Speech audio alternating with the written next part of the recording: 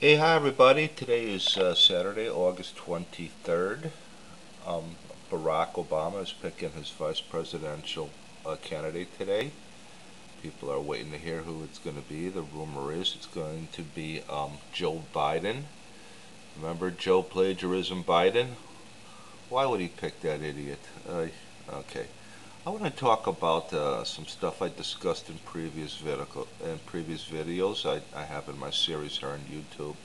One of them had to do with Dr. Eric Whitaker, a Harvard friend of Barack Obama, who, with the help of Tony Resco, has been appointed to very good jobs here in Chicago.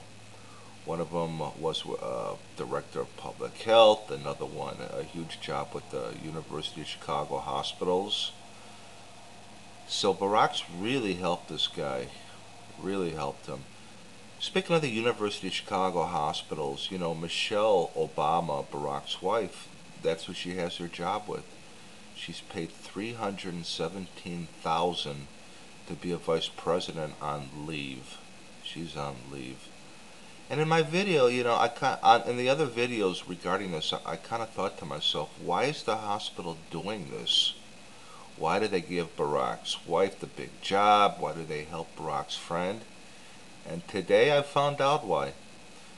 The three of them, Barack's wife, the vice president there, Dr. Eric Whitaker, and Barack's political strategist, David Axelrod, they came up with a plan for this hospital where they were going to take all the people who didn't have insurance, you know, who clog up the emergency room there, who can't pay their bills, who the hospital's forced to wait on reduced reimbursements from, as opposed to getting their money from the insurance company quicker. All these people who clog up the emergency room are now going to be bussed out, and they're going to be taken to other healthcare providers, hospitals of lesser stature. This is what the three of these people devised.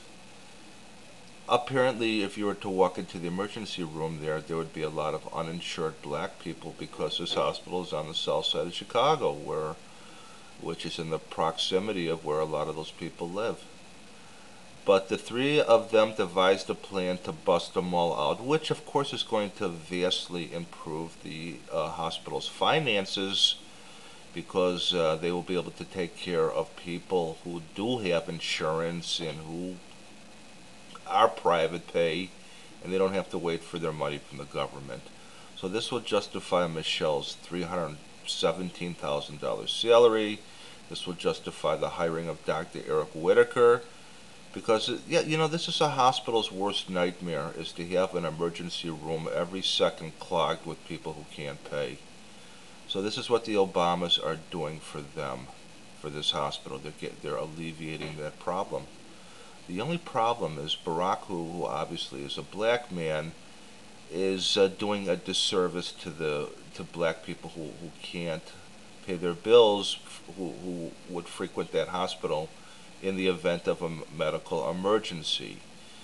He's saying to the hospital, hey, I don't care about these people. Let's get them out. Let's dump them somewhere else so that your bottom line is improved. Thank you for hiring my wife for $317,000 a year. Thank you for hiring my friend. And yeah, these poor black people who don't have private insurance, let's get rid of them. Bust them out.